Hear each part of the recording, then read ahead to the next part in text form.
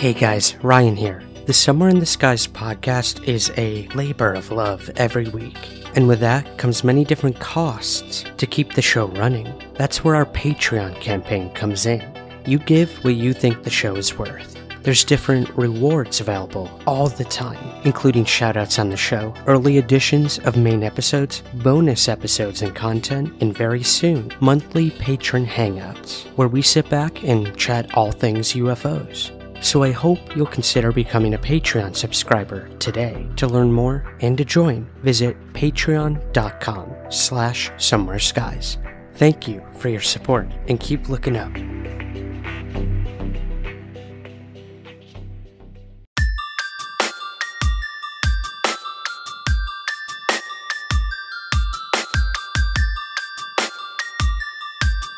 This is Somewhere in the Skies with Ryan Sprague.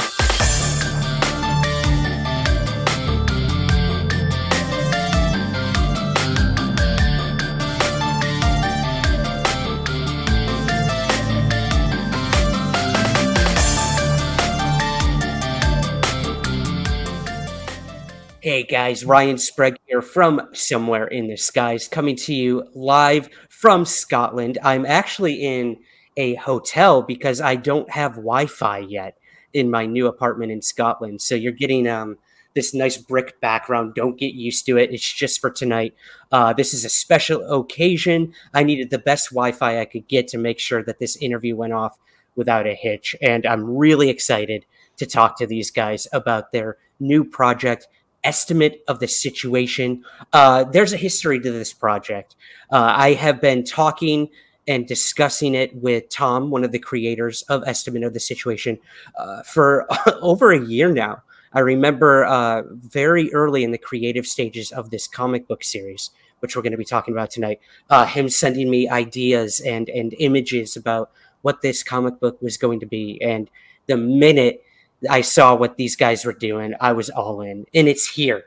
It is finally here. So we're going to get the breakdown of what the comic is, how it came to be, and just hear about the creative and research process of Estimate of the Situation. So without further ado, let's bring them in. We have Tom Orzechowski and John Zoitos, the writers and creators of Estimate of the Situation. Gentlemen, welcome to Somewhere in the Skies. What's up, man? Thank you, man. Yeah, very excited to be here. This is our first one. You know, we've just been burning the midnight candle, and we're finally excited to actually talk about it for a second. And you got a chance to read it, so that's even better. Yes. Now, you guys were kind enough to send me an advanced copy of the first issue of the comic, and it blew me away. And again, here at Somewhere in the Skies, we support any creatives that get themselves entangled into this weird UFO community and world that we live in every day. And I know you guys are feeling that now. I know this isn't the first or last show you're going to be on talking about this, but I would actually want to start with Comic-Con. You guys recently attended New York Comic-Con, and you had a booth there and everything to promote the comic. So yeah, let's start there. What was it like going to New York Comic-Con and actually being able to show your work there? I can't even imagine. Oh man, well, it was fun, don't get me wrong, but we actually submitted an application way back in the summer and we never heard from anybody, right? So we were like, okay, well, we know the barrier of entry is pretty high, so we're like, okay, we didn't get in, et cetera, et cetera. Then 2 weeks prior to Comic-Con actually happening, we got an email saying hey, we have a booth available. Do you guys still want it? And so we're just I remember asking John, should we do this? This is really the last minute. We didn't even have the first issue finished yet. You know what I mean? We're what the hell do we do? Then we just said yes and we took it. And we worked literally day and night to get the first issue out with our artists. We were editing, till 6 a.m. Then doing the same thing the next day for days, and then also setting up the booth, getting the posters and all that stuff. And we had no idea what to expect really, but it was fun. Once we got there, once we got settled, I gotta say, we're nobodies basically, the new kids on the block. But the reception we got was really cool. People who were interested in this topic, like came over and asked us what this was about. And as soon as we told them, you know, like that it's based on declassified documents, et cetera, you know, they were in, right? But like what's even more interesting, they were in, they would bought the copy, then they would talk to us about like chemtrails for 40 minutes or their experience or something like that, you know, like a vast majority of things. So it was really interesting communicating with people that way. And it showed us like, yeah, there's, you know, not just a market for this, but there's people hungry for something like this. Cause like, you know, every other UFO story is basically like an Independence Day invasion movie. You know, it's cheap for lack of a better word. And seeing the enthusiasm there was pretty cool. And of course, Comic-Con's Comic-Con, man. Like it was massive. We ended up just buying a bunch of stuff that we didn't need, you know, like every time we'd go to the bathroom, we'd come back with like a $40 poster or something where it's like, oh my God, like what are we doing? Yeah. Spending any profit you might have made. Yeah, that sounds like Comic-Con. Yeah. Yeah, no, John, what was your experience like? Yeah, I mean, it was great. I mean, I got to say the way Tom was able to pull everything together was quite amazing. I mean, literally we were editing every day. I mean, I'm at work sending him dialogue edits and he's sending me back notes and we're going back and forth like through WhatsApp and text. So it really was like trial by fire. Like that setup right there with the, you know, he went to Staples, got the big tablecloth, put it over, got the posters. You know, I did not think we were going to show up in Comic-Con with a printed issue because the artists also had to bring back panels. So I thought we were going to come with like a business card and pamphlets and, you know, maybe an email list. And it's like, we'll let you know when it comes out. Because we understood that it was a great opportunity to get that booth also because we can get it next year as well. You kind of hold it in contracts. We're like, you know what, it's worth it anyway. But really the biggest part of it, the best part was the momentum it gave us and the drive it gave us to actually finish the issue.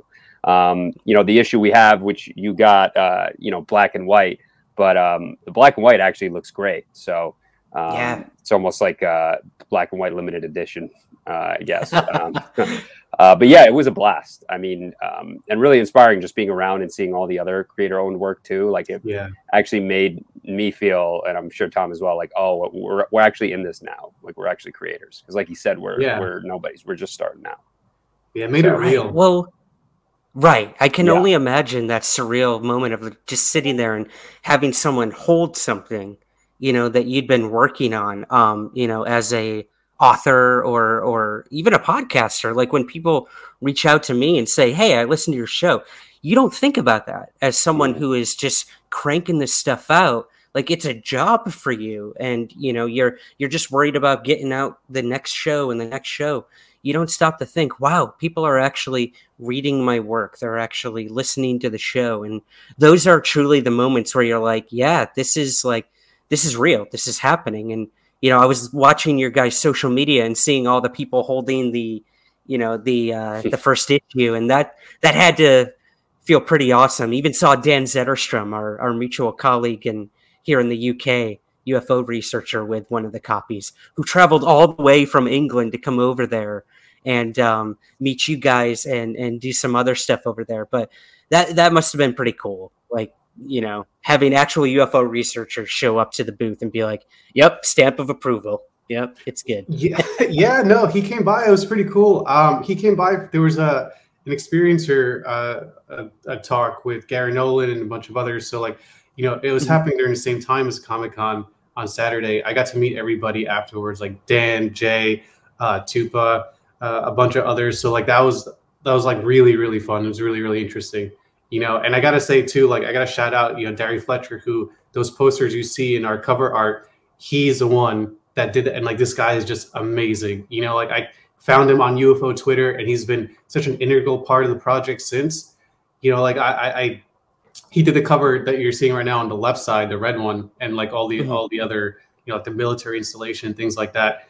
And yeah, I mean, it was a showstopper because people would come by and like that's the first thing they would see, and that's why they would come to the booth and talk to us. And you know, again, this just proves that like this community runs deep, and there's a lot of talent here, and a lot of people who are passionate about this. You know, and Derry is just one of those people that has like come through every single time, and even like queued me up like, hey, Do you need anything from me? I have XYZ days off. I'm like, yeah, like, give me a second. Let me figure out what I need.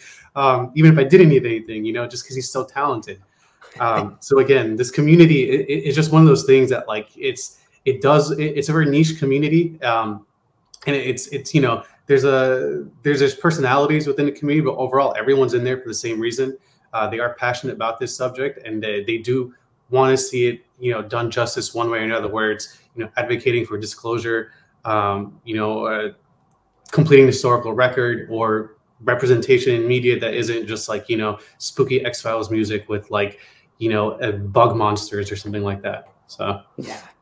Right, and I think that's what, and we'll definitely discuss kind of the theme and the tone of the comic. But yeah, you guys aren't going with little green men, at least not yet. The story you're telling is very, it's a side of ufology that a lot of people don't cover, and that's what I found most interesting about it, is this idea of, how this topic can be used in certain ways and for certain motives within the U.S. government and intelligence agencies. But I'm getting ahead of myself.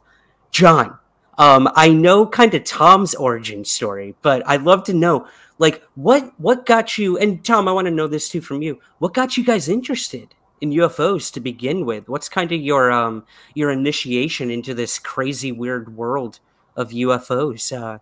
Experiences, or just growing up with the X-Files? I'd love to hear each of your origin stories. John, let's start with you. Yeah, I mean, what's interesting, I was never big into the UFOs or UFO theory. It was really Tom that came to me with, I mean, we would have discussions over it over the years because we love to have our conspiracy discussions. We met in acting school and became good friends. We've known each other, what, Tom, like 8 years now, almost? 8 years, yeah. Yeah. And so he came to me with this project idea, which I thought was fascinating right off the bat. So I came on board that way, but really I was an outsider coming in, really looking at it with fresh eyes. I didn't know the specifics, certainly not the specifics of the UFO sightings throughout the 40s. I knew basically about Kenneth Arnold. That was about it. In the way Kenneth Arnold, is sort of this pop culture figure, and maybe a little more than that, maybe a little more than your average layman. But for the most part, I came in through Tom, and it was really through doing the research for this project that I became really fascinated with the UFO theory. I mean, that's really what pushed. It was really research first, because I was still like, I'll help edit, maybe flesh out the idea. We'll throw the ideas back and forth. But then really going into the research, I was like, oh no, I actually want to be really involved in this. Right. So yeah, that's really my story. I wasn't part of that. I wasn't in the UFO world until I was brought on for the project. That's so cool, man. Because I hear that all the time working with, in television when it comes to UFOs. You have the crew, the cameramen, you have the directors, and they're not entrenched in this stuff, but it's a job for them. And it's a project. And then once they get going with it, they're like, whoa, like, this is a whole world I never knew was out there. And now, I've got cameramen that I've worked with in the past reaching out to me, be like, dude, did you see that UFO in San Diego? Or like, oh, what the hell was over Scotland this week? It's pretty cool.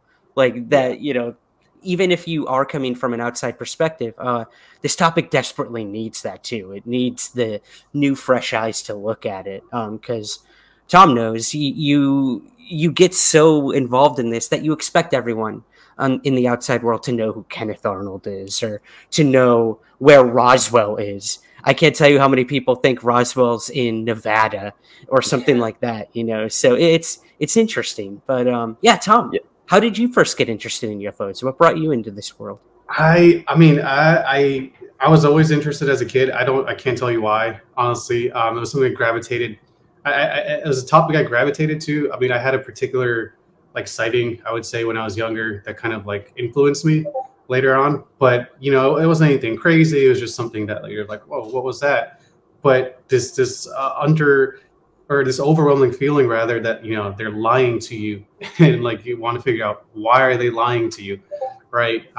So with this project specifically, like it was really getting to the history of it, and like I was tired of talking to people about it and then not being versed in, in the dates, the names, and things like that, just pretty much why I think this was why I think this really did happen. And part of bringing John on, which was really, really cool, and it's really cool about like the tandem that we have, like I come in from the lens like, no, something definitely happened, and we're going to figure out how and why. Whereas John was like, yeah, I don't know. But the more we got into the research, the more we got into the documentation, and of course, it's researchers previous to us, like Jan Aldrich, Wendy Connors, a bunch of other people that like really complete historical record. The more we dove and sunk our teeth into it, the more we're like, oh shit, no, something happened, and they're clearly lying about it. Whether it's little green men or whatever, that's up for debate, right? But something, at least in this period of time, happened, and they were caught flat-footed. And for me, that was very interesting. The government response to this gave more credence to the theory than anything else, right? Than any witness, than anything like that. Because this has continued on for 75 years. It hasn't stopped in 47, 48, right? So, but I always found that duo between, or that dualism with me and John very interesting. Where like we'll attack an idea and then we'll have to really pick it apart, because John is a very analytical mind, and for him to accept something, like it's got to make sense, right? Yep. So like when we approach it, it's from two different points of view converging onto one, which is nice. Yeah, I'll say too. I mean, first off, we do have a great tandem in that way. We'll devil's advocate our arguments a lot, whether we agree with them or not. I mean, I'll say too, the most surprising part of it was, I didn't have a strong dog in the fight. I mean, me and Tom would talk about these things, but I would always cautiously take the position of there's probably an explanation for this, or probably someone's lying, or the history is getting skewed or whatever. And the deeper into the research, not only is it obvious that things are happening, like anyone who, because I still have, even people that came to Comic-Con and were skeptical, I would just say, listen, just do research, because there's just there's too many what's the word, when there's too much smoke, right? Now there's obviously a wide range of disagreement on what these things are, what this is, what the details are, but the idea that there's something really, really strange going on here, and that the government has lied about and been able to memory hole outside the mainstream is really quite an amazing story. That might have been more shocking than anything. When I was like, not only is this obviously real, but no one knows about this. I had no idea. And it's not like the information is necessarily incredibly difficult to find. You just got to actually do the work. But when we start from the mindset of, well, this is bullshit to begin with, that just becomes a sticking point, and that's just the filter you view the world. So anything outside that filter, like UFO research, is just not going to enter into your consciousnness. So really, it was part of getting over that. Still cautious about plenty of stuff that me and Tom go back and forth on. As you should be. Yeah. I mean, I don't know who's listening to this podcast who doesn't believe that UFOs are real, but I'm now a believer, because I don't think there's any other way to believe it. There's no. You have to believe that UFOs are real once you get into the research. It's almost irrational. I would say it's irrational at that point, after the research that I've done, to believe otherwise. And that's really like a cool segue into like what we're doing. Basically, like we really want people to come away with names, dates, events after reading. So they're going to get a general like history of what happened, and they're able to take that information. If they want to do their research, now they're equipped. And that for me was like the biggest point of this project, was like, okay, this is not just like another another stupid X-File. I mean, don't get me wrong, I love X-Files, but like it's not something that's just like rooted in complete fiction. People who read this will have an idea of what happened, and again, the names, the dates, the correspondence between certain military officials, and again, some of the sightings around military bases. Like, we put all that in there because, like, A, that is a story, that is a history, but B, we want people to be able to take that, and if they want to inquire or research even further, they have the tools now. They have the dates, they have the names, right? So this is a way of and I don't want to use the word educating. That's a little too much. But like this is, if if your curiosity is piqued, like you're equipped now with the tools to take that curiosity and expand on it, which I think is really like the for me, the crux of this project. It's doing that. Yeah. Well, and you've personified these individuals, and I think that's what's most important. You can read a UFO book and hear a name or see a date, and it's boring, it's dry, it doesn't stick with you until you hear the story behind it. And I think giving these people life, giving them character, giving them motivation is what really drew me in. And some of those names, I'm like, damn, they dug deep. Like I hadn't even heard of some of these people. So immediately, like I'd put down the comic and I'd start Googling. I'm like, yup, that was the person. Yeah. So that really stuck with me. But I kind of want to start here with you guys. This is the first image from the comic. We have a few images I wanted to share with our YouTube audience here. So if you're just listening to the podcast, guys, you can watch this on YouTube as well. We've got some visuals, and you can see these two gentlemen's mugs as well. This is the first image that really caught my attention at the beginning of the comic. Now, here we're seeing kind of, as a Catholic or a Christian, I took this as Adam and Eve. But yeah, what made you guys want to start the comic with such a powerful and sort of cryptic image? Anyone who wants to take that first? Yeah, John, I think this particular scene was John's idea. And at first I was like, I don't know, do we a Christian or Catholic element into it? But I mean, the more and more he pitched it, the more like it did make sense. So I'll let John explain the process behind it. Yeah, I may like intellectualize it and make it a little too much, because this was just an image that kept popping up doing the research, not the image, the story of Adam and Eve himself, the idea of this, quote unquote, forbidden knowledge, whether it's, so it is, I guess, symbolic in that sense. I will say on a more practical level, why I would make the connection. I mean, you just speaking as a Christian, which I am as well, but also, so it's not in this image, but it opens, essentially, this is the opening image of a dream sequence of the engineer Albert Diarmid, who was a devout Christian and came away with certain conclusions about what these UFOs were, which is very interesting. I found compelling. And I don't know how to go beyond that. I know I'm already rambling, but there's something about the Garden of Eden, especially because this is such a military heavy, USA heavy project, where that sort of biblical narrative that's been woven into this country, at least culturally, it just seemed right. And obviously there's a lot you can analyze or come away with as to what is meant by, the fact that we're making this connection to the fall from Eden and eating the forbidden fruit. I have my thoughts about that, but in terms of, I would say on a practical level, it's a reflection of the mental state of the character at the time. This was 1948, right? We open up with this dream sequence, and Diarmid, pretty much, devout Catholic. He has his dream basically of Eve eating the fruit from the tree of knowledge, the forbidden fruit. So it's kind of this question, like, okay, well, yeah, I can eat it and gain all this knowledge, but then I lose my innocence, right? And it's kind of what Project Sign, the route they ended up taking. Like they eventually had to come to a certain conclusion, right? But you kind of, once you find out you're not the top of the food chain, or there's other things out there that you shouldn't really know about, it's a different world after that. It's a different lens by which you view everything. So I mean, when John, John pitched this, and at first, again, I was hesitant, but more and more I was like, this makes perfect sense, especially for a character like Diarmid, who again was very religious.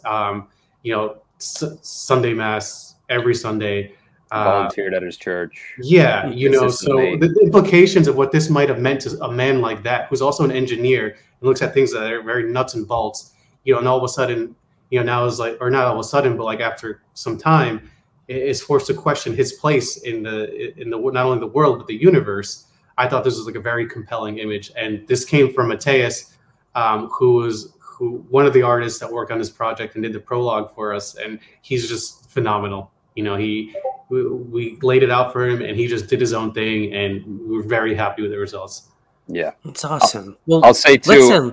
Yeah, please. I'll just say too, not to spoil it, but there is something, because this is like a flash forward before moving back into you know, the present day of this context of the story.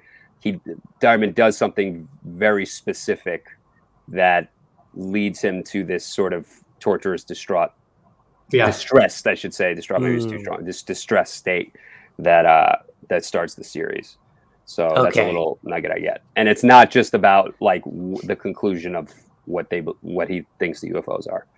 It's something highly specific that he does. I love that. Good tease, good tease. And you know, well, and again, like both of you have different interpretations of what this could mean, and I think that's what's beautiful about an image like this. And you do hear this a lot, that the lens in which you choose to look at the UFO phenomenon is very important. You know, someone religious might think it's an angelic experience or demonic, while a more science-based person thinks this might be visitors from another planet. So I love this idea that, you know, as this religious character is going to take this journey, how will it affect his faith? How will it affect his belief systems? I'm sure that's a struggle that he'll have as the comic goes on, especially with the work that he's doing. So that's what I loved. I also love this idea of like the creation story, you know, like this is the beginning of time to many Christians out there. And, you know, what could that mean? Were there people here before us or living just, you know, to the left or right of us the entire time that we didn't know about? So, yeah, you could interpret it so many ways. So that image really stuck out to me. So kudos to you guys. And let's give a shout out, if you don't mind, to the artists. I don't think I even asked you guys that. Who were the artists on the first issue here? So our main artist is Ezekiel Anastasia, who, I mean, does phenomenal work. Like we're very, especially when it comes to UFO sightings, we don't want to actually show like big aliens coming down in a ship. We want to show it from the perspective of like what these people saw. So we kind of make it very ambiguous. And, you know, like I'm personally very happy with like how we did Kenneth Arnold, you know, like how we led up to that sighting. So it's Ezekiel Anastasia, and then Mateus, and I'm going to pronounce his last name wrong. It's like Villanamba. I have to actually ask him how to pronounce it, because I haven't talked to him face to face.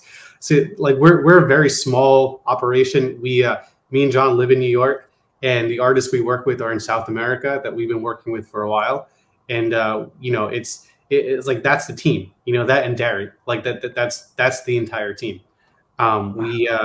We're as grassroots as you can get, you know, and again, we were incredibly blessed to be working with these artists, because like they come through each and every time, you know, and it's a pleasure. It's always a pleasure. Yeah, amazing work. Well, you mentioned Kenneth Arnold. Let's move right. That was the next image that really popped out to me. Every ufologist knows this story. Basically, the beginning of the flying saucer craze began with Kenneth Arnold. So I'd love to get both your, I guess, initial thoughts on the Kenneth Arnold sighting and how you chose to portray it in the comic book here. I thought was pretty interesting in terms of what the military people thought about Kenneth Arnold's sighting. Yeah.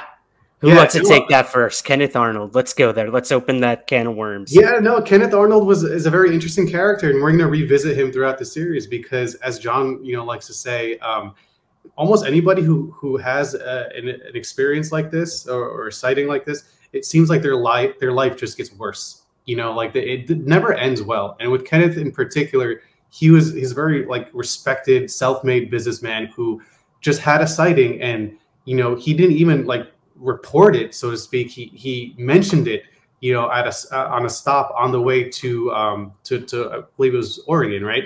And the word got out, and so like when he came out, you know, he was just mobbed by the press. And he's like, look, I don't know what I saw. I personally think it's a U.S. government, you know, craft or missiles that they're testing. And this is just what I saw. And this is, you know, like he pretty mapped out where he was, the description of what he saw, how fast he thought it was going, which at the time was like 1,200 miles per hour. And like he even dumbed it down, or not dumbed, he like 1,200 miles was like a conservative estimate, you know, per hour. He thought they were going much faster. And this is someone who's flown over this this particular area, Mount Rainier, multiple times, right? So, you know, he's a very interesting character in a sense where like he didn't want any of this. He didn't want like the fame, and not just the fame, the infamy, you know, because like, what was his nickname after Kenny Saucers? You know, like he was not taken seriously after that. And this is for someone like him, you know, it also like it like inspired this curiosity, and he was really determined to find out what it was, and was really kind of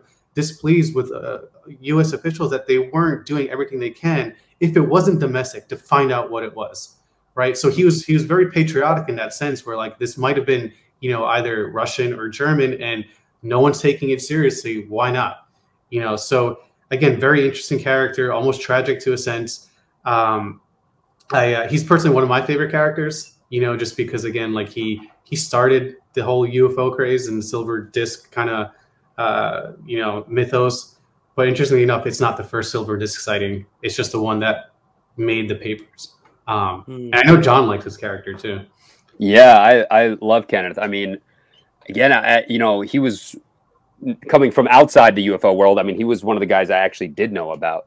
And honestly, sadly, again, that mindset of there's probably an explanation, you know, my initial thoughts, my initial reaction to Kenneth Arnold, not knowing anything about him, not doing any research or whatever, was, oh, this guy's maybe a little buffoonish, you know, and it's not true at all. I mean, it's anything but.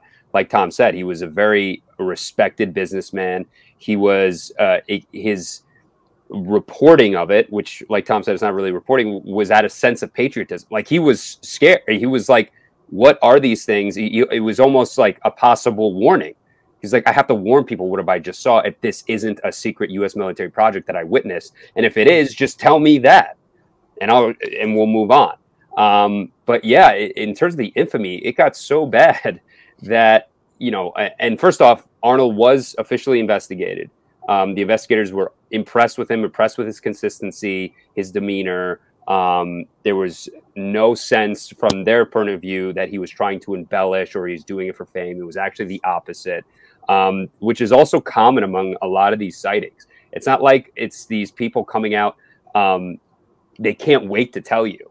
Like there are a lot of these people, like you had to get it out of them. Like, I don't want to talk about this. I know I saw something crazy. I know, and they're well aware that you might perceive me as crazy. I know how this sounds. But yeah, with Kenneth Arnold, it got so bad where he was asked later, like, if you saw another sighting, would you tell people?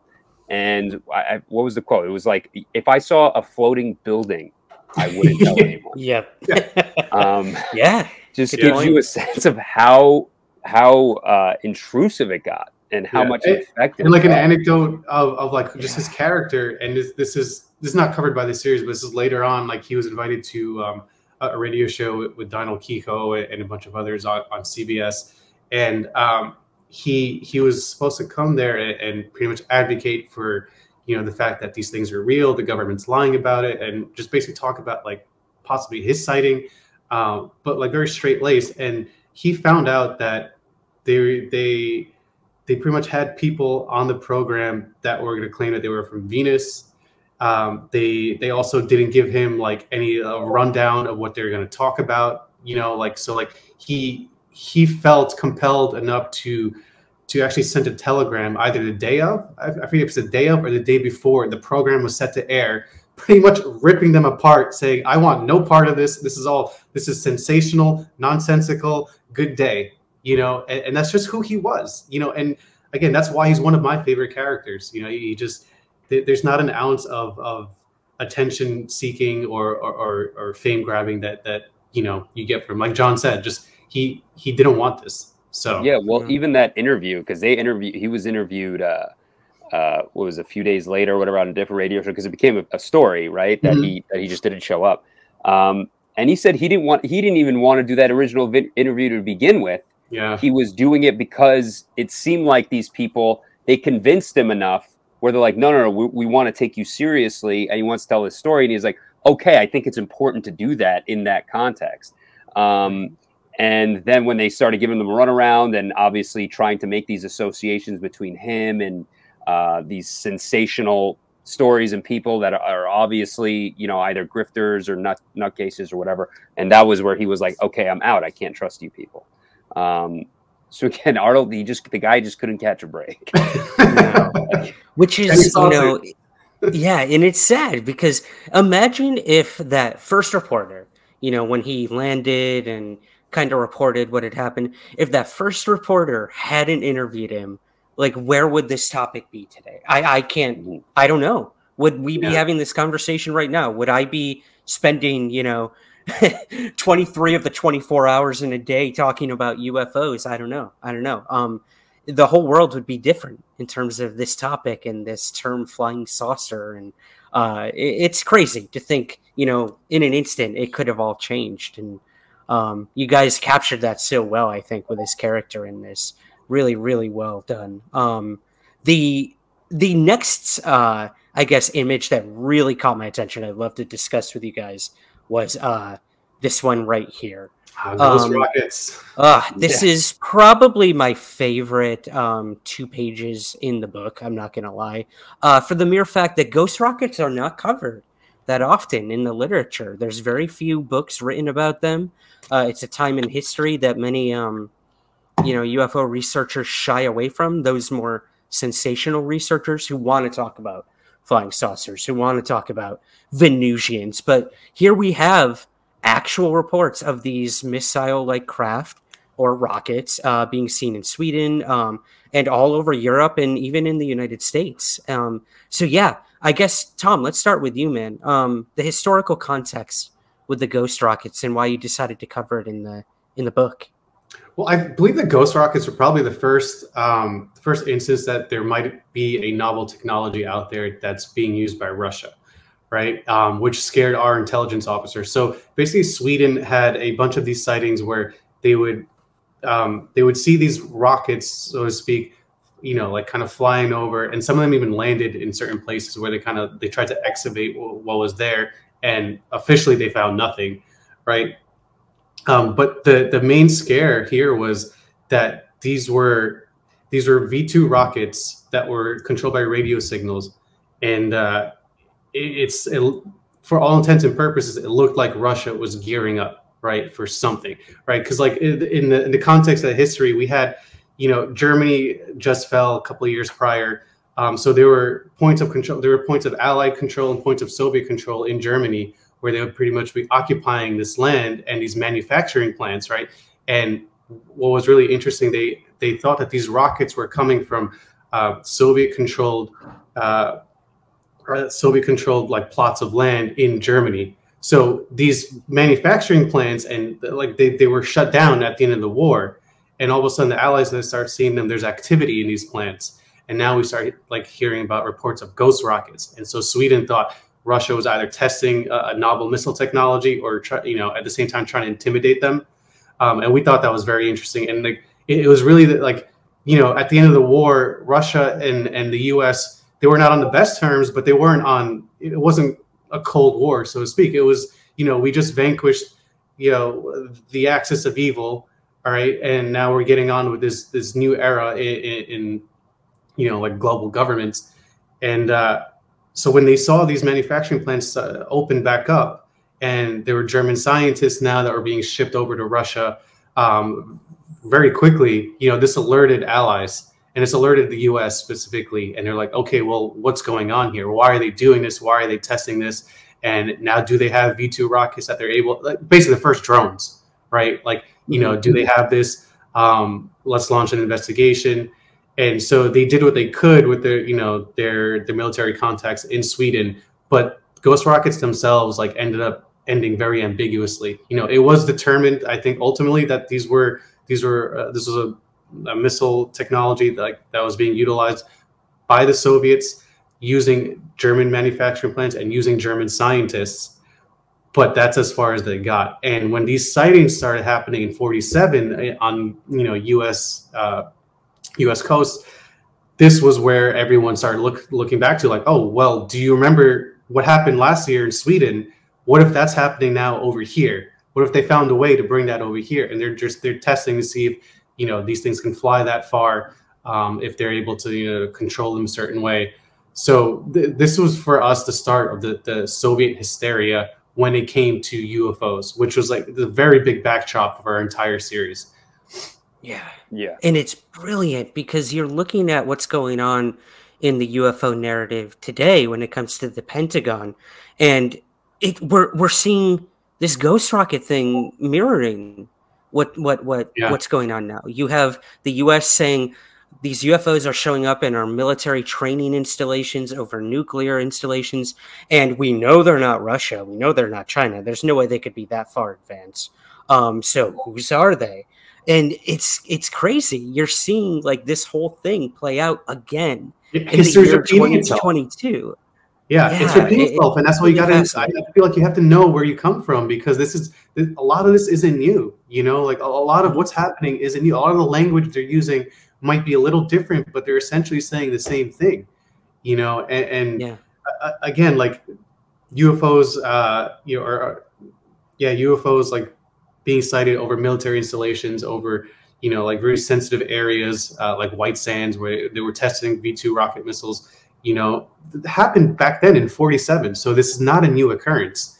That my opinion is that it's even less contaminated back then, because back then it was very clear that this couldn't have been a new drone or a new piece of technology or something like that. It was very clear what the capabilities were, you know, technologically in 47 and 48, right? Whereas now it's like, it's no, what if they invented something new?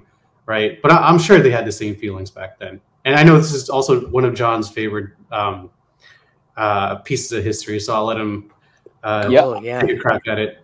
Yeah. I mean, in terms of the ghost rocket, so like we have the flying saucers for the discs, but for ghost rockets, it was cigar shaped. That's what you would see over and over, these cigar shaped objects. You know, and if you do believe the research and you know, that came back from that, and the journalists and the books talking about the ghost rockets, what I found the craziest part, because like you said, in terms of it not capturing like the imagination like UFOs did, I mean, that makes sense, right? Because they're rockets, they look like rockets, so it's easy for our brains to reconcile, like, okay, they could have been weapons, and maybe the capabilities that supposed witnesses saw, you know, it wasn't as advanced as they seem to think, right? Things like that, as opposed to a disc where you're like, well, we've never seen anything like that before. No one's ever built something like that. It actually, as far as we know, isn't possible technologically at the time, right? You know, but with the ghost rockets, it's just, you'd had these stories of not only would there be multiple witnesses from multiple vantage points seeing these rockets hit, like crash into lakes, you'd see the water blow up, like 15-foot water columns up to 20 feet, according to the research. And then people would go investigate. The military would come in, and they would try to find debris, and they wouldn't find a thing. They wouldn't find a piece of shrapnel, a piece of metal. The lake would be ripped up from the root. There'd be dirt everywhere, water everywhere. And they compared it in the research. They would compare when like V2 rockets fell from Germany, like fell over like Sweden during the war, and there'd just be, it would break up, or it would hit an empty area like a field, and there would just be debris everywhere. But when we came to these ghost rockets, they couldn't find anything, if you believe the research. So that to me was the most among the most compelling piece of history across this entire time. With the beginning of the UFO phenomenon. I mean, and when like Kenneth Arnold happened, you know, this is where they went back to. They went back to these files from 46 and like, let's open them back up and let's look into it. You know, so we just think it's a very pivotal point, you know, in terms of how intelligence officers started to view this thing, which again was with a tint of Russian red. Yeah, I mean, that was the official conclusion, right, for the military behind closed doors. You know, possibly radio-controlled missiles. sent from Russia, not meant to attack. Right? They weren't, from their understanding, if Russia's doing this, it's not to instigate a war. It's to show, it's basically to scare them. Intimidation. Show off, intimidate Right. using new military capabilities. But it really doesn't. Again, mirrors what's happening today, too. Right. And I get, today, too, I think what we get, like all these sightings and these reports of things that clearly aren't possible. It's easy, but it's easy for us to rationalize, like, well, maybe the military is capable of doing these things and we don't know. But at least looking in the 40s, where it's like Tom just said, now we know for a fact that technology wasn't possible then. So, like you said, that seems to be repeating again. And it's easy for us to say, well, maybe we just don't know that they can do X, Y, and Z. Right. But, obviously we have specific opinions about that. As you should. You're the Mulder and Scully of this comic book. I'm sure your roles switch every now and again too. But well, all right, military, huge part of the comic, obviously. This final image I want to show really, really stuck with me because, look, you ask any military person why they didn't report a UFO when they saw it. Not just stigma and ridicule, but these guys were sat down and interrogated ferociously. I mean, I've written in the past and interviewed many of the witnesses of the 1980 Rendlesham Forest UFO incident. Over 60 military personnel witnessed a UFO land in Suffolk, England, and take back off. And what happened to these dudes and women, I should say as well? There were military police officers as well. Who saw this. They were sat down and deprived of sleep, deprived of food, pumped full of, truth serum, as they called it back then, to figure out what the hell these military people saw land in this forest between two joint military bases. And they were treated horribly by the people, that they respected, the people that they trusted with their lives, their superiors. And this image just really stuck with me. You're seeing kind of the lengths in which they would go to try to figure out what the hell these guys saw out there. So yeah, who wants to take this one? What do these images capture for you? I'll take this one just because there's a bit of history with this. Excuse me. So this is based on Armstrong's report, right? So this is as far as we'll go in terms of stretching, what happened behind closed doors. So this scene essentially is based on Armstrong's interrogation with an intelligence officer who saw, 5 or 6 chrome metal discs and was interrogated. So the information we got, right, was that the intelligence officer at the time was Shulgin from the Pentagon. He basically was annoyed that, Kenneth Arnold happened. Now all of a sudden people are giving sightings left and right. And this is all before July 4th.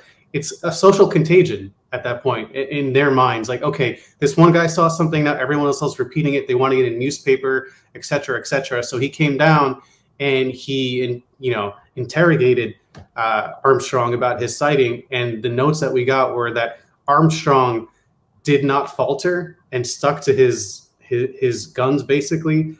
Even though, he was thoroughly intimidated and interrogated and whatnot. So the details of what happened in that interrogation, we don't know, right? That's not disclosed. We don't know really what happened. So we took a little liberty, it being a comic book, and trying to make it visually appealing, and also just still trying to keep it in the context of the story. So we don't know if this actually, if he was pumped full of the truth serum or how harsh the interrogation was. We do know that he did stick to his sighting. He did stick to his guns. And, Shulgin was actually thoroughly annoyed that he had to do this and be face-to-face guy. He was basically there to set him straight and say, you didn't see this. This is a social contagion. Why are military officers now reporting this, right? We can't have this go on. So we put our own little spin on it. And this is as far as we will go with stretching what goes on behind, closed doors. And me and John had a little back and forth because John originally didn't want to go this far in terms of, of how how thoroughly he was investigated, right? And I was like, no, John, it's a comic book. We have to, you know, we have to draw people in somehow. It still has to be entertaining. But you know, the more I look at it, the more I'm like, I see where John is coming from. So I think we had a nice balance of what happened and, you know, what could have happened in this scene. It's also just a very engaging scene, like alone. If you take away the historical context and all that stuff, it's my favorite scene in the whole book. It's just a very visually visceral, and that's what we wanted. And I'll let John, you know, give his 2 cents. Yeah, so I'll just say, I mean, it does look awesome, and you know what did turn me in terms of the research. You know, this is a manifestation of like really the paranoia and fear that really did start to grip the military with this stuff, and the idea of them also another theory that I feel like is barely talked about is, you know, in terms of the reports themselves, it wasn't even necessarily that they thought like witnesses were seeing things. Also, there was a theory of Russian disinformation agents operating in the U.S. Mm-hmm. That's part of the series. Like, are they planting these stories, which is also starting a social contagion, and then everyone starts to see things that actually aren't there. So that was actually real too, and that's really what hooked me. Where I'm like, okay, then I can buy this. Where like this is actually, you know, this is something you can imagine actually happening. But for sure, this is a bit of a stretch. I mean, at the end of the day, we never know what these people talk about behind closed doors when it comes to any historical story, for the most part, unless you're getting it from a memoir, and then you have to take the person's word for it. So we surround it as fact-based as possible with the drama that we have to create. But of course, we want to keep that within reason of what could or couldn't actually happen. Yeah, and the sighting is real. The actual interrogation is real. He was actually interrogated, and everything he describes is, and again, this is something we from his report totally hardcore on, me and Tom, is descriptions of all the sightings. I mean, don't embellish them whatsoever, because I mean, you don't have to. Yeah. You know, anyone that knows even the Kenneth Arnold sighting casually knows like how much are you going to embellish. Yeah, some of these official reports, you know, they read as sci-fi novels. They truly do. Right. I remember my first FOIA request that I got sent back to me was on the Tehran UFO incident of 1976. And oh my God, reads like a sci-fi novel. And these are official DIA documents. It's crazy. Is it sci-fi, but the true story? Like, you know? Yeah, it's not that. The Tehran one was one of the first major UFO incidents I learned about, where I was like, holy crap, this is it's stranger than fiction. It's too crazy to not be true. Like, you know. Well, and two, you know, I think what this scene sort of embodies is this idea of that paranoia at the time, and the lengths in which we would go, even on our own soldiers or pilots, to tell us what they saw, or if they were working for Russia. I mean, we know for a fact in the 80s, at least, like Russia was sending people to UFO conferences. This isn't like some conspiracy theory. Like, we know for a fact now they were planting people there because these UFO conferences were a place where maybe a military person would come and be like, hey, this highly advanced aircraft was seen. So many people saw it. So of course, like, Russians are going to want to know, oh, what's being seen over the skies over there? And is it ours, or is it something we should worry about? There is history and documentation of such things. So yeah, I thought it was really cool that you guys covered this, for sure. And yeah, it just kept bringing me back to the Rendlesham case, where many officers, again, allegedly were pumped full of this serum to tell the truth about what they'd seen or whatnot. So yeah, well done on that. I love it. I'd love to see this in color, for sure. Oh man, color is great. We actually have this scene in color, but again, black and white seems to work so well that, like, it does. We're gonna have two different versions, because I mean, I didn't think black and white was gonna work this well. It just lends itself to the time period too. And with the I was gonna say, like like, it just goes to show you how seriously they take this, how seriously our government took this. And, you know, our whole project is about the government's first investigation into the UFO phenomenon, Project Sign, right? Follows Diamond and Ludding. And the takeaway from this, you know, even McCoy, who was the general commander, well, no, that was actually Twiney, but like he pretty much was involved in Project Sign at the helm of it.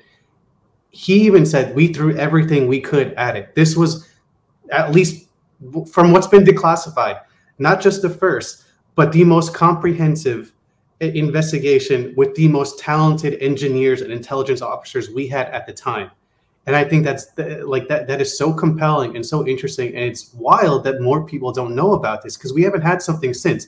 Blue Book was nothing compared. I mean, Blue Book was its own thing, but like compared to Project Sign, like I personally don't think it holds a candle, you know. And like you'll have these intelligence officers say again and again, we threw everything we had in the kitchen sink at it to really, really find out what was going on. And that's how seriously they took this phenomenon, you know. And that's just something that I think, you know, if more people more people are aware of, it might change the lens of how they view this subject. Well, if our military and our government really took this seriously to this extent, you know, like John said, there's just too much smoke for there not to be fire.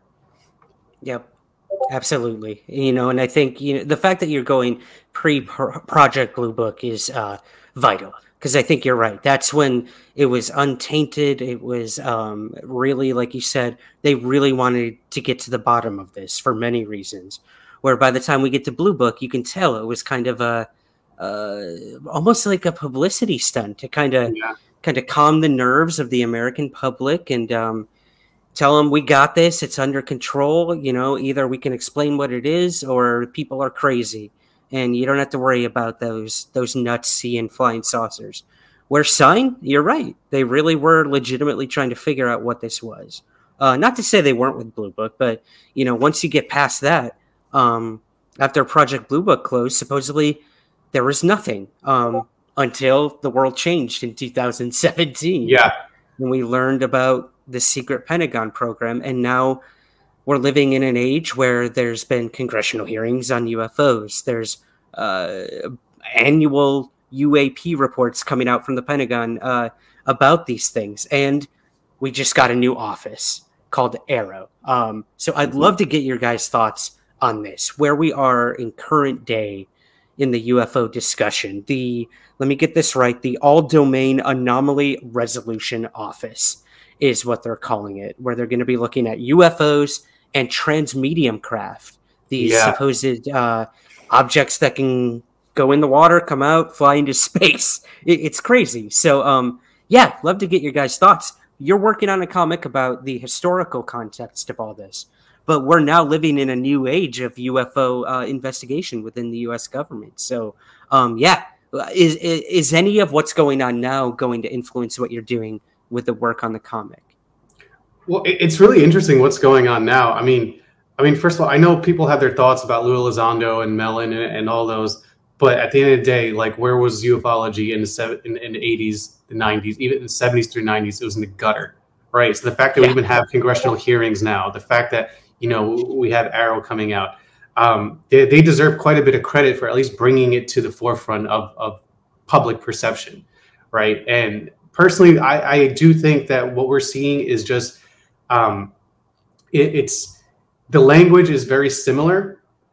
They just seem to be, you know, like things seem to be repeating, right? Now they're saying, yeah, there's something out there, and we're gonna have an office to kind of figure out what it is, right? Whereas in the 40s, you know, and 50s, like they said the same exact thing, but they kind of kept it internal. Now this is like a public document, like Arrow came out. It doesn't have to be declassified. Anybody can go on and check it out and see that memorandum, right? So it's important to look at the language that they're using now. You know, the language seems to imply something very hostile, which, you know, might not agree with certain people's theories or anything like that. But again, if you just look at the language and look at like what they're saying, like, you know, around military installations, around sensitive areas, things like that, these seem to be focused around very sensitive military installations, which again has been happening for 75 years. It just now seems like they're trying to get it out in in the public more. So personally, I think it's because they can't keep a lid on it any longer, in terms of they've been trying to get their hands around it for so long, and now it's like, okay, well, this is going to blow open sooner or later, so we might as well get on the ball now, right? And at least like start being a little bit more forthcoming. Also, it does start like a new era, in a sense where I think the government would love to just erase the last 75 years of how they handled this phenomenon, right? It's very embarrassing, and two, like they ruined a lot of people along the way, right? So if they came out and admit tomorrow this has been real the whole time, right? Like there's a lot of people out there that are like, well, I was ridiculed for this, I lost my job because of this. Red Panda has a great documentary series about like how they had a whole they had pretty much like had a whole program to kind of to make it look like this was a joke, right? Which, by the way, I had one of his videos playing at our booth, so shout out to Red Panda. If you guys haven't seen his documentaries, they're by far the best out there. Like, he should be on History Channel. What you're seeing on History Channel now with like the ancient aliens nonsense and whatever, like it doesn't hold a candle, but if you, again, my general sense is it does seem to be repeating itself. The language is just a little bit more assertive now, and a little bit more concerning, which for me is very, it's like, whoa, okay, man, that's, I mean, a lot of us might have felt that way, but now if you guys are saying that, it's a little scarier. And I know John has, John might feel similar in certain regards, but he definitely has his own point of view on what's going on and how we got here. So I'll defer. Yeah, I'll just say I trust the government less when they talk about it more. So it's like, if I didn't, but I believe in the UFOs, but if I didn't, the government coming out and making a public statement about UFOs now existing would make me not believe in UFOs, because I don't trust that after 75 years of discrediting people and hiding information and suppressing information and harming the careers and reputations of some of the most brilliant engineers and employees and military people you've ever had, just to make sure that they are also discredited in disseminating this information. I am very, very cautious, and I'm also suspicious of why they're now coming out and saying that. If I'm going to assume earnestness, I think Tom is right that it's almost like maybe a priming in terms of like, guys, this is going to get out of hand. This is just going to happen. It's going to become more and more regular that we can't deny it anymore. So let's just let it out little by little. But there's still plenty of classified documents they won't release. There's still plenty of documents they can't even find. I mean, even the estimate of the situation, the original one, because there were changes to it, but the original one, we still don't know where it is. They believe, we don't know if it's destroyed. We don't know if it's in the National Archives somewhere, which it might as well be destroyed because it's like a needle in 100 haystacks. So my direct answer is I don't know. I don't know what to think. But I will say I don't trust the information when their game is, to to put it lightly, to massage the truth. And, their job is to keep us safe and calm, not to rile us up and get us paranoid. And, but I don't know, maybe they are trying to get us paranoid. I don't know. I actually would be interested to know what you think, because you're probably more versed in this, in the modern UFO stuff with what's just happening than I am. Well, and I mean, not necessarily. I wish I was, John. Anyone out there who claims to be an expert on these UFOs is lying to you. But yeah, I mean, I do live, breathe, sleep a lot of this stuff and try to stay up to date with everything going on. And I have made it very clear that, at least in my opinion, ever since 2017, since the we learned about this Pentagon program and threats. We've heard that word a billion times at this point. And you've had people like Lou Elizondo come out and Christopher Mellon. And I don't know. I don't know what to make of all of it. For me personally, ever since that article came out, it's been in the back of my mind that this has all been planned. This is all a strategy for some reason. What that reason is, I don't know. But ever since that article came out, I believe that was the moment the strategy began. And I don't know where it's heading, but I do feel that where we are today with this new office, with the way the topic is being portrayed to the public now, that it's all been planned for some reason. I don't know why. I can't pretend to have any answers to that. But you look at this situation in Ukraine, and you have to wonder, like, we did know something was going to happen with Russia. We saw the writing on the wall that something was going to happen between Russia and Ukraine. Our U.S. intelligence has known this for a long time. It was just a matter of when. And then what happens in the meantime? This entire UFO story explodes into the mainstream. And now we're hearing there's things in the skies that we don't know whose they are. And it does truly make me wonder. It really does. Everything that's happened from 2017 on, is this part of some big game being played between these superpowers? I honestly can't tell you. And everyone talks about Russia, but I mean, look at what China. No one ever talks about China, and the drone technology that they have right now is absolutely incredible. So we got to keep that in mind too. So yeah, that's kind of where I'm at. That was a very long-winded answer. I don't know. I don't know why all of this is happening now, but I find it fascinating. But I also try to remind people, for every military UFO seen over a military installation, there's like 100 civilian witnesses, someone like Kenneth Arnold, who saw something and is wrestling with what they saw as well. So, yeah, that's what I try to remind people of. Yeah, for every government military UFO case, there's 100 other cases out there to look at as well. So, yeah, that's my really rambling thoughts on everything going on right now.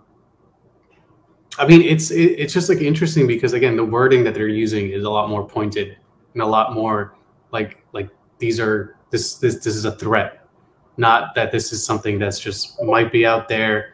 That this could pose a national security threat, and again, this was the fear back in '47, and it's wild that it took 75 years to go from the fear to now go to admitting that this is a national security threat if it's not taken seriously.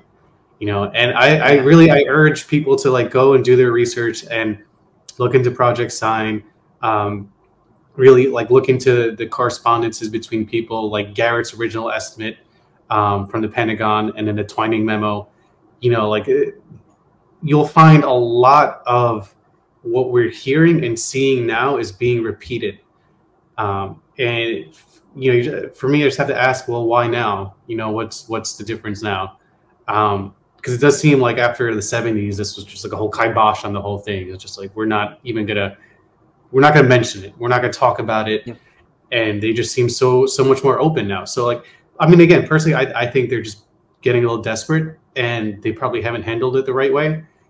So now they're trying to hopefully wrap their hands around it, but this time with the public involved. So. I hope so, man. I do hope the public is involved. I hope they're more transparent than they have been in the past as represented in your comic. And I can't wait to see where all of it's heading in terms of the comic and in real life. But I got to ask, kind of final words. I told you guys 45 minutes. I've kept you here way longer than that. So you've been gracious with your time. What do you hope people will take away from the comic? Each of you guys, what is like the one thing you really want people to take away from Estimate of the Situation? Tom, let's start with you. Oh, will you start with John or? Tom. Oh, I mean, I touched on it earlier. I really want people to walk away with dates, names, events, and have a general idea of what happened, and it was taken very seriously. And again, they can take that and they can do the research themselves. And I do plan on releasing like a list of sources that we've used, and there's just incredible researchers that we've worked with. Like I hit up Jan Aldrich, who is kind of a funny guy, but he's very straight-laced about what happened. Wendy Connors, who passed away earlier this year, who we had a back and forth for a couple months, and she was extremely helpful. I mean, she sent us an archive of interviews with the relatives of Project Sign, which John, I know, found extremely helpful, like Dyerman's son, Ludding's son, the people who are involved, and these are old school researchers who really kind of cut their teeth in, like in this idea of journalism. Like, we're going to find out what happened by completing the historical record, not by interjecting your own opinion about it, and I really want to kind of push that a little bit, and also I just personally want people to enjoy the story. I think it's a very compelling story, compelling individuals, and again, just the estimate of the situation, the document itself, and the hypothesis that they ended up coming to, or the conclusion rather, just the journey of going from this probably domestic project that we don't know about to oh shit, it's not anybody's, it's not Russia, it's not whatever.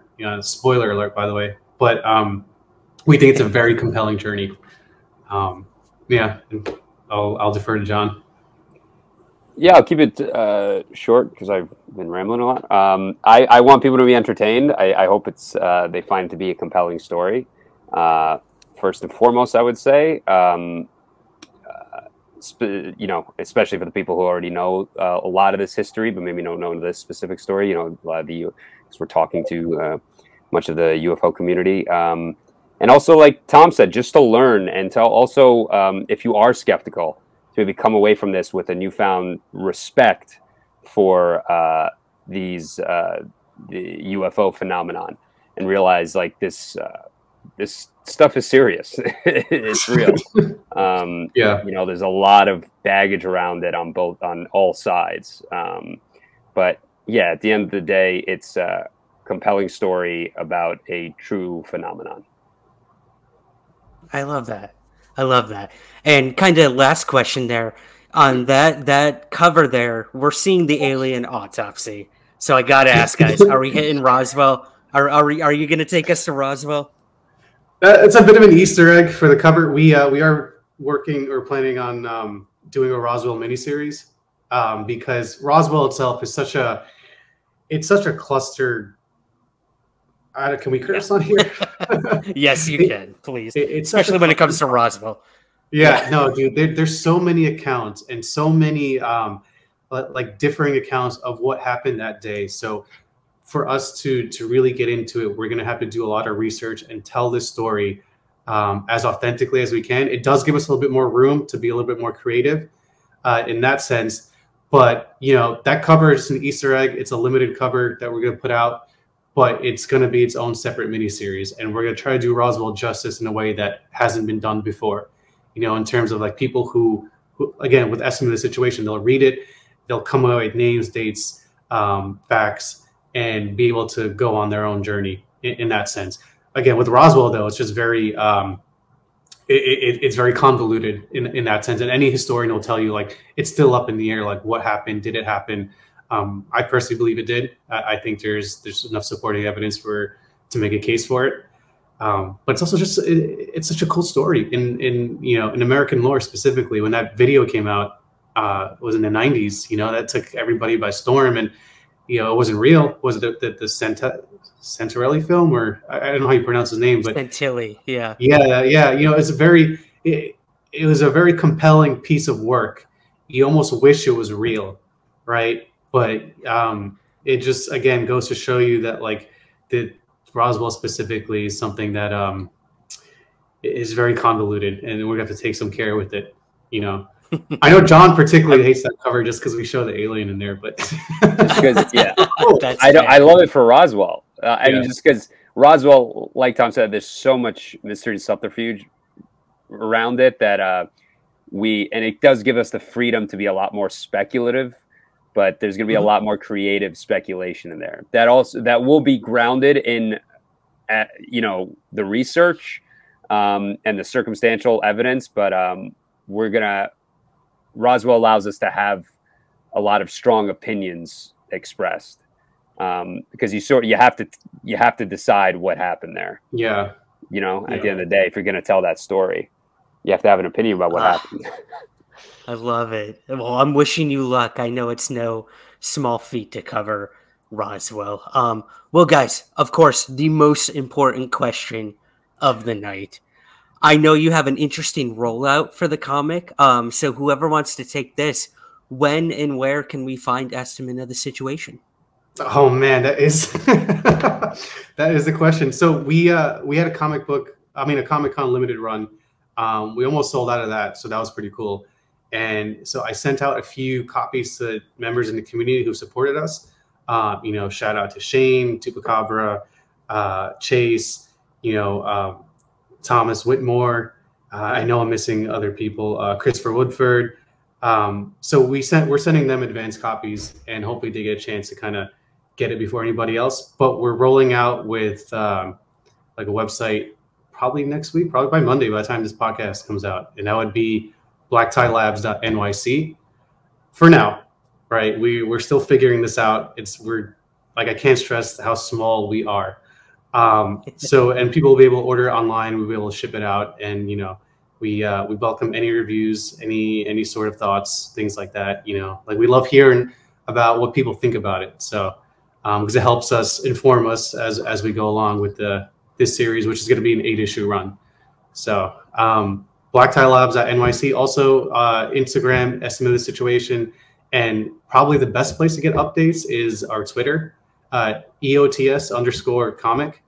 I'm super active on there, and you know, I'm probably more active with actually being in the community. Like I'll go into spaces. I really won't speak about the project we're working on, but I do like engaging the community and hearing different thoughts about this subject. And frankly, I've learned a lot, you know.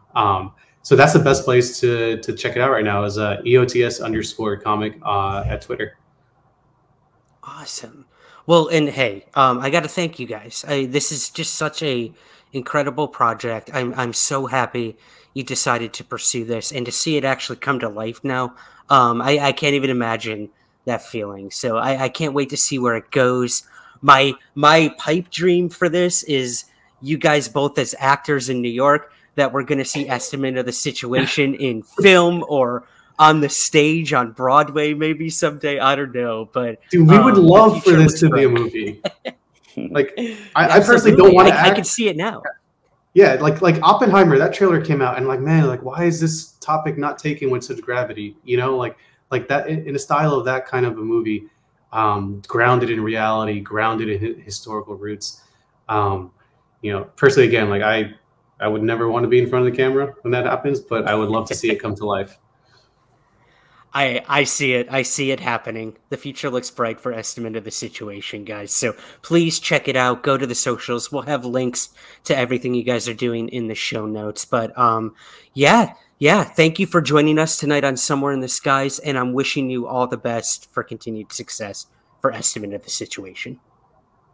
Awesome. Thanks, Ryan. This was awesome. Thank you so much. This was great.